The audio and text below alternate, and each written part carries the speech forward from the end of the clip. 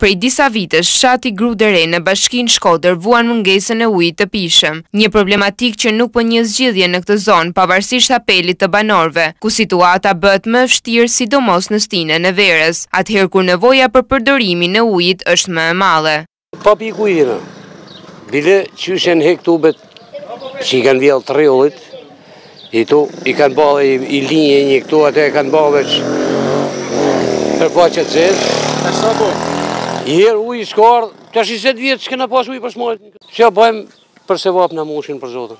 Shtrinjë zorën, që ku ke zorën një aty, e shtrinjë në japë shoqë një aty ujë.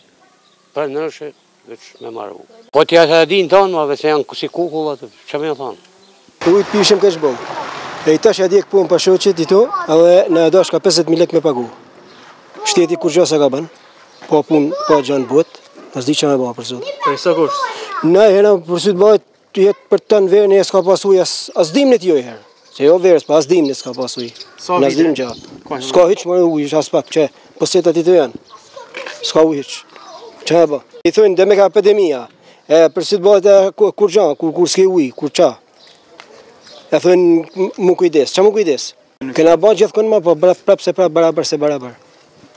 Vetëm këtë. Nuk di që me dhanë. I tu herë, kësë me kanë veni humën kretë. Problema shumë problem. Zona Grudës tash 20 e sa vjetë, do me thonë qysh në hymin e demokracisë, me rana, fjallë të bukra, edhe ujë s'ka pas kur. Janë ba 1 milion euro investim në Grudë, i kanë fut në përgjepa,